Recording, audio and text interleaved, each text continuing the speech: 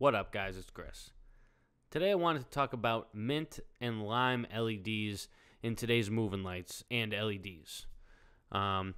This week I was on a job where I had used a brand new fixture and I was using MA2 and I had mint and lime LEDs.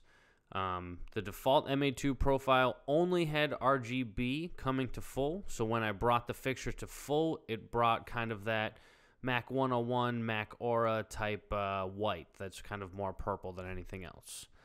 Come to find out, a little more research, a little reading the manual, and it had amber, mint, and lime LEDs. So I just kind of edited the profile a little bit to be able to have control of those, and by the end of it, I ended up getting a really nice white out of it. However, after I kind of edited my profile so that when I, hit add on the console and, all of the colors came up, RGB, amber, lime, and mint, then the color mixing didn't really work at that point, not at least on the MA side of things, because MA only thinks in kind of RGB type of things. They did not take into account any of the other color parameters that we had going on, which kind of messed me up. So my workaround was to kind of just make a color that I liked in RGB, and then I just kind of added the wheel there. So one of the problems when LEDs first came out was they were just RGB. So when you would grab an RGB fixture and put it at full, sometimes the output would be a little more purpley than kind of a natural white per se. A white that we might be used to looking at would be, a white from a Source 4 Lico, a Source 4 Par, a Par Can, or even kind of maybe like some sort of moving light that has, a lamp in it. While we could get really good saturated colors out of LEDs, we still had the problem of not being able to make an excellent white. Further down the road, manufacturers started adding amber chips to the mix, and they started adding white chips to the mix. Now, this kind of helped, it added to the spectrum a little bit. However, anytime we added white to, say, any color per se, it always desaturated. And that's not exactly what we as designers always want. So why do we use mint and lime LEDs? I just want to kind of read this line word for word exactly from an ETC video, but color experts at ETC knew that the lime spectrum was not only very bright to the human eye, but it was also a natural component of many hard-to-reach colors, even at full saturation. So what does that all mean?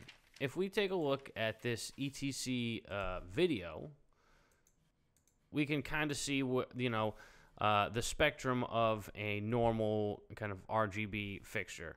So if we kind of go ahead and scroll through a little bit more, there they are talking about the lime kind of spectrum that they found and that they've added. And now what happens is you have all of this more color. So I believe when ETC came out with this in 2014, they had just touched on the lime spectrum.